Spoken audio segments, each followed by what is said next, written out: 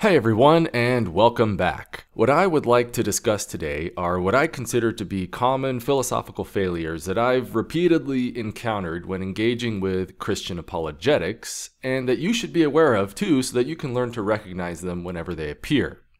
Now, as I've said many times before on my channel, the debate over God's existence, that is to say, the culture war between American Christianity and secularism, is more than just some debate between academic or political egos. Whenever I get down to the real, meaty philosophical core of the issue, what I tend to find is a philosophical battle over how truth itself should be measured and acted upon. So in the one camp, we have people like myself, who maybe we can describe as pragmatic empirical rationalists. So that is to say, people who base their beliefs on things like, physical evidence, logical formalism, and ultimately functional decision-making and problem-solving. But when it comes to Christian apologetics, the goal is not really to generate functional knowledge, but to engineer conformity. So this is why we constantly see so many appeals to authority or arguments from personal credulity and exploitation of psychological bias. So when the two camps meet together in a public debate, the result is a lot like watching a game of chess being played against an opponent who thinks the game is really checkers. Rather than spend our time engaging in a rational analysis of the facts and evidence toward predictive outcomes, we instead find ourselves butting heads over how to measure the philosophical truth of anything at all in the first place.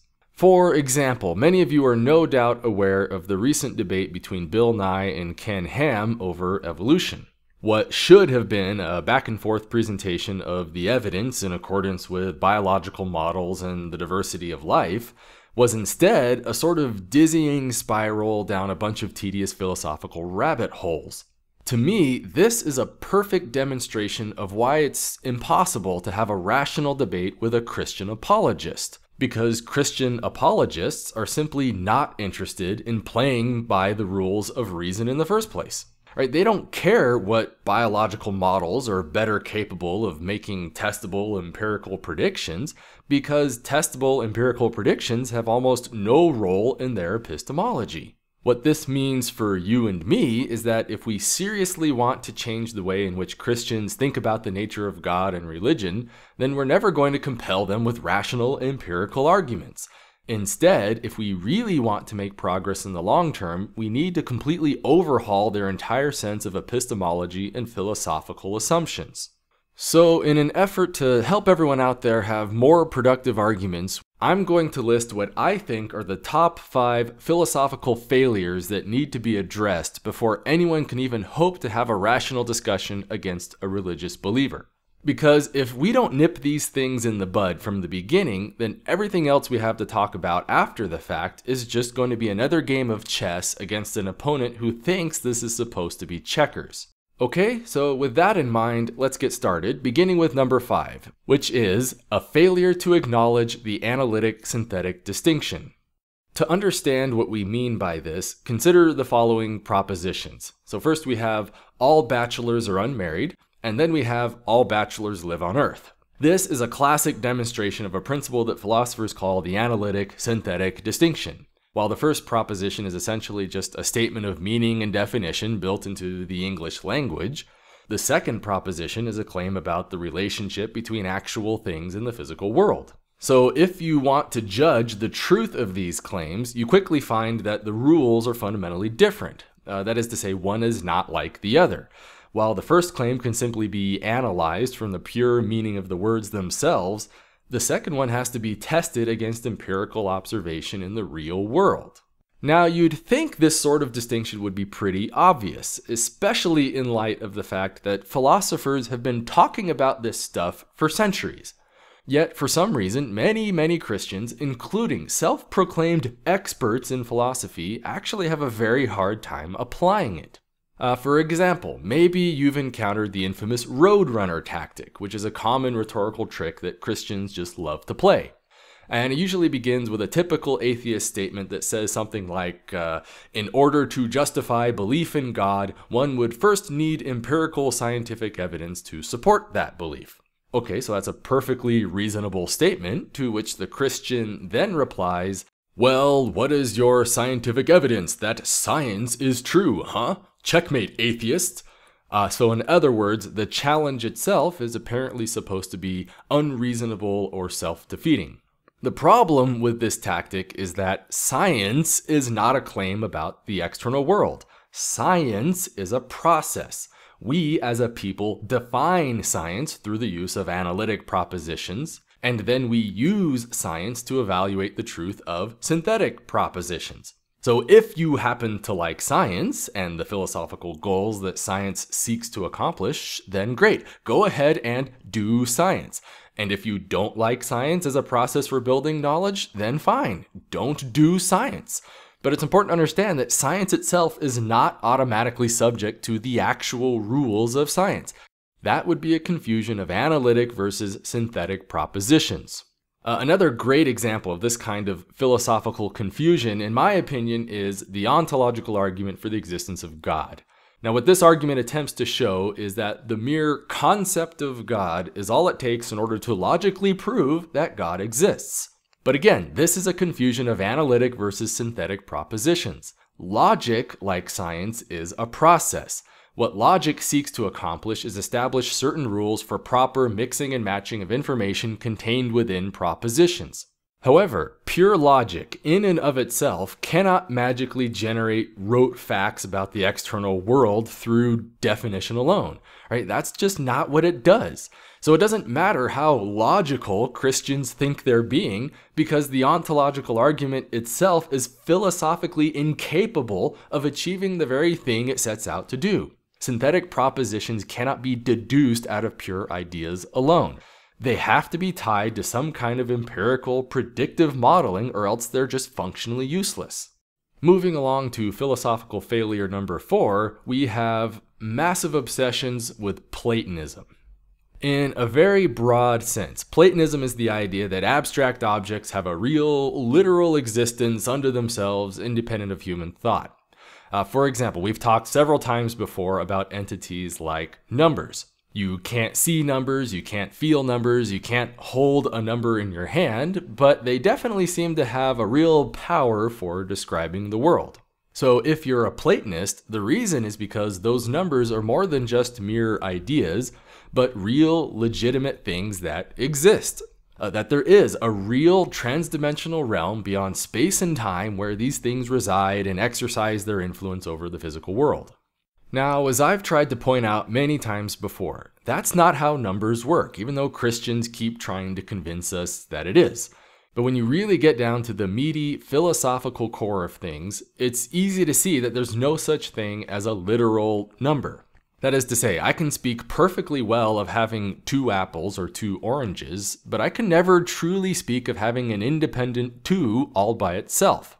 The reason is because a phrase like 2 apples is actually just a grammatical shorthand for an apple and another apple. Words like 2 and 7 are just fancy tools that allow me to express information in accordance with a nice, compact formalism. So it hardly makes any sense at all to think of an independent 2 by itself, because the word itself is not even technically a noun. We just don't usually notice this because we tend to abuse language by speaking of 2 as if it were a noun anyway. Now that's just one example, but you might be surprised how often this Platonic fallacy thing tends to keep popping up in Christian philosophy. For instance, how many times have you heard Christians ask things like, how do you, atheist, account for the universal laws of logic? Whenever I hear this challenge, it seems to me that the Christian is seriously implying logic is a kind of intrinsic physical essence of the universe, somehow magically woven into the fabric of space and time. But as we already talked about, this is not how logic works. Remember that logic is a process. It's a set of formalized rules that we use to mix and match propositions. If you follow the rules of logic, then you're being logical. And if not, then you're just not being logical.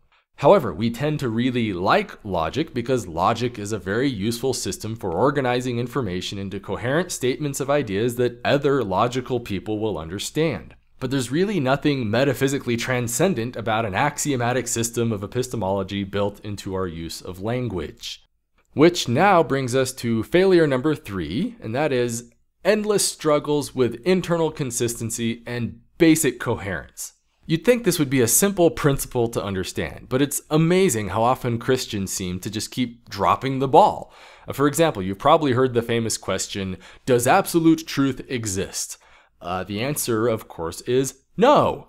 Propositions can either be true or false in that they comply with certain axiomatic assertions, but there's no such thing as raw essence of truth all by itself. So to ask if absolute truth exists makes about as much sense as asking if absolute bigness exists. No, it doesn't. Objects can either be big or they can be small, but pure bigness alone is not even something you can meaningfully talk about. Another great example of just pure inconsistency is the whole idea of God himself. That is to say, we have a powerful personal agent that loves you immensely and desperately wants to build a deep emotional connection with you, while at the same time deliberately hides his very existence from you and won't even hesitate to torture you for all eternity merely for failing to believe in the correct version of him. I'm sorry, Christians, but these are mutually incompatible properties to assign to the same entity. If you can't even define God in a meaningful, coherent, and consistent manner, then by default, whatever you're talking about is wrong and cannot exist. Moving along, we now have failure number 2, which is an inability to grasp the burden of proof. Of all the failures I've encountered in religious apologetics, I think this one has to be the most frustrating. Because honestly, this idea is so simple and obvious that it boggles all comprehension when people fail to get it. But basically, all this principle states is that the person making the positive claim is responsible for justifying that claim. Yet for some crazy reason, Christian apologetics habitually fight against this idea. Perhaps you've even encountered examples of this yourself, like when Christians say, you can't prove that God doesn't exist, as if that automatically means he does. Or maybe you've heard the claim that there are no good arguments that atheism is true. So again, as if this were some kind of devastating insight. But of course, the argument is really very simple. All you have to say to the Christian is 2 words, null hypothesis, and your job is done. That is to say, until such time as Christians learn to define God coherently and then provide compelling physical evidence for his existence, then I am not going to base any of my decisions under the implied expectation of such. It's really just that simple, yet some Christians will just fight tooth and nail against this. To see why this is such a frustrating principle to have to explain, just think about what the world would be like if the burden of proof were reversed. That literally, the moment some guy comes to you with a claim, any claim at all, then you would be obligated to take him completely at his word and act accordingly. And you would then have to continue acting accordingly until such time as you finally exercise your due diligence and prove the claim to be false. Assuming, of course, that the claim itself is even falsifiable to begin with. Obviously, this is a very stupid and impractical way to live your life. All of us employ the null hypothesis principle on a daily basis, and any attempt to argue otherwise is tantamount to an argument in favor of gullible credulity. So always remember, you don't have to disprove God. That job is done for you by default. The onus is on Christians to provide a compelling, positive argument based on testable empirical predictions. And since to date, none of their arguments have been very good, then none of us are under any rational obligations to change our behavior accordingly. Finally, we have our number 1 philosophical failure of Christian apologetics. Are you ready for this? We have number 1, a total rejection of fallibilism. Now I'm placing this one at the top because I think that this is the most ubiquitous and insidious failure in all of Christian philosophy. Basically, all fallibilism means is that it's possible to be wrong about things. And if you're shown to be wrong, then you should change your mind to what is right. Now that might sound straightforward enough, and you'd think that everyone would be on board with this from the onset. But most Christian apologetics will actually reject this principle openly as a matter of doctrine. For example, we have the principle of biblical inerrancy and papal infallibility. We even saw this exact failure during Ken Ham's debate with Bill Nye. Remember how both candidates were asked point blank, what would change your mind?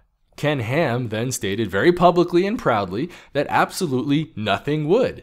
That truth, by definition, is whatever the Bible says, and therefore the Bible cannot be wrong, and by extension, neither can Ken Ham. Just stop and ask any of your atheist friends, what would it take to convince you that God exists? Most of them would probably give the same answer that Bill Nye did. Evidence. Right? Even the most hardcore among us, even the mighty Richard Dawkins himself, have stated openly that evidence is all we would need. If Christians would simply define God coherently and then provide compelling physical demonstrations of this God's existence, then virtually all of us would happily abandon our atheism and convert to Christianity. Now stop and ask the same thing to Christian apologetics. What would it take to convince you that God does not exist? How do you think they tend to answer? Because oftentimes they'll be very blunt about it, right? Nothing, absolutely nothing can shake them in their faith, as if it were philosophically impossible for them to be wrong in their spiritual beliefs. Even when they're not saying it openly, they'll still find ways to say it implicitly anyway.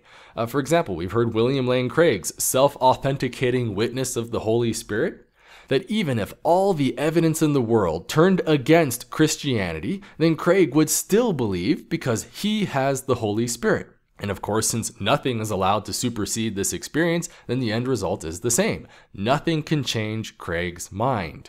This is why I think it's perfectly appropriate to say that Christian apologetics are not honest people.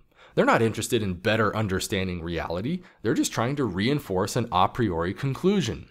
So please, if you ever get into a serious religious discussion with a Christian, before you do anything else, get them to commit to basic fallibilism. Ask them directly, is it possible that you're wrong? What would it take to convince you that you're wrong? If you were wrong, would you want to know about it so that you can correct your wrongness? All right, these are questions that need to be acknowledged openly, or else nothing you say after the fact is going to make any difference. In closing, I hope you found this presentation useful, and if you have any philosophical failures that you've encountered, please feel free to share them and give us examples of how they crop up in your discussions with Christians.